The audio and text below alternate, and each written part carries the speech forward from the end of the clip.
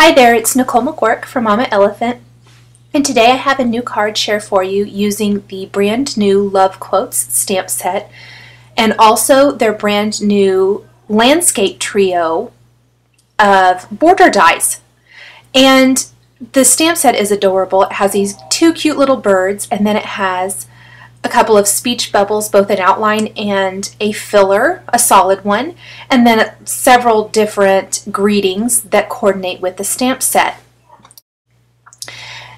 To do something a little different for my card this time, because a lot of times I use Copics to color in my images, and lately I have really been enjoying my colored pencils again. I grabbed those out of my drawer, and I've just really been enjoying the look. It's maybe a little bit more muted, I would say, but I colored my images in with the Prismacolor colored pencils and then blended them with the Gamsol like you saw me doing there, and a stub pencil. So I colored the belly of the birds with a little light yellow and then blended in the blues and made the cheeks pink and just kind of shaded until I got the look that I wanted for my birds. So they're really cute. And then I used a Sakura black gel pen to add some detail to the eyes of my birds.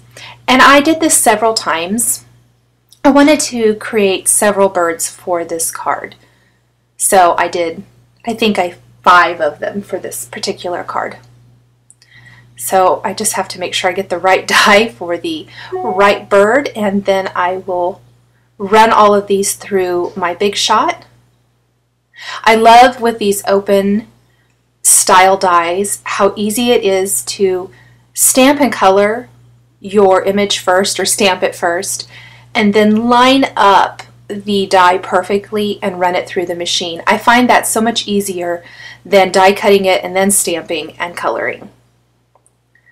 So I'm going to set all of these aside, and then I'm going to grab some of my, oh, I got one more, I forgot.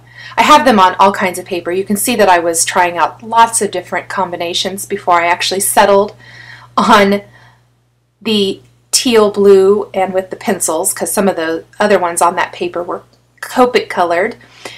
And next I want to die cut the bubble, which also has a coordinating die. The Love Quotes die set has the thought bubble and then both birds. We'll pop that out real quick, and I'll add my greeting a little bit later. I just stamped the outline in basic black and then die cut that out, and then I can stamp my greeting in whatever color I want as I get a little bit closer to finishing up my card. Next, I'm going to take my landscape trio of dies, and you can see there's this wonderful cloud die and then 2 kind of wavy borders, which would be perfect for landscapes and things like that, but I'm going to actually use mine all for the clouds. I liked the combination of both the more scallop cloud-like border with that wavy border. I wanted the entire front of my card to look like the birds were up in the clouds. So I'm going to actually use one of the other wavy borders to die cut the rest of that particular cloud border, and you can see there's just tons of different ways to use this die set. I would say this is probably going to be one of those die sets that I'm going to reach for again and again and again.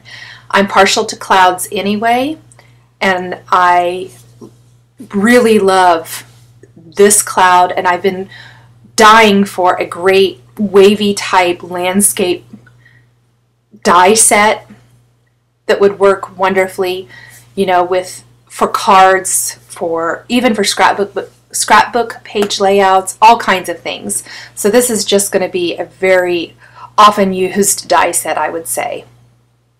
So I'm just running a strip of paper through several times. This is the other half of the paper I'm using for my card base. I'm going to be creating a standard size card base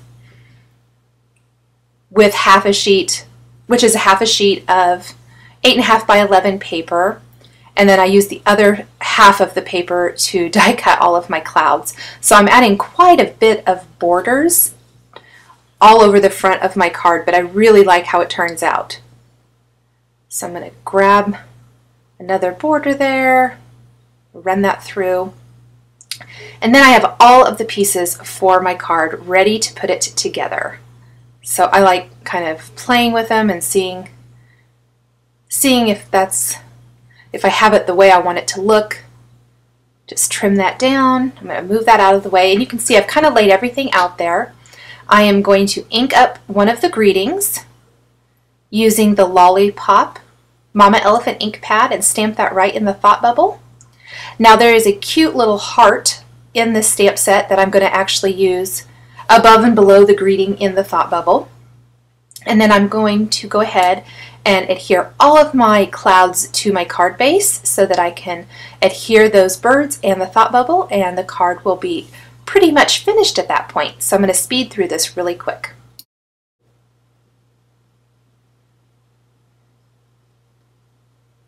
So I'm just going to continue to layer on all these borders. One of the best things about these, I think, is the stitching detail along the edges, which really gives them an awesome finished look that just looks incredible in real life. I'm going to lay out some of my birds. I thought it was really fun using more than just the 2 birds on the card. And my daughter even came into my office and said, "Ooh, I love these." So she really loves all of the new releases from Mama Elephant this month. The pandas and the little birds, all very fun. I'm using a Zig glue pen to just add a little bit of glue to all of these. They're pretty small, and that makes it easy to add a little liquid adhesive and then pop them right onto my card. Now, one of the last things I did was take the Wink of Stella glitter brush tip marker and run it over the bellies of the birds just for a little bit of sparkle. And then I did take that black Sakura gel marker and add a little detail to a couple of the birds' eyes. I hope you've enjoyed this video. Please check out the rest of the Mama Elephant projects on the Mama Elephant blog. Thanks for watching.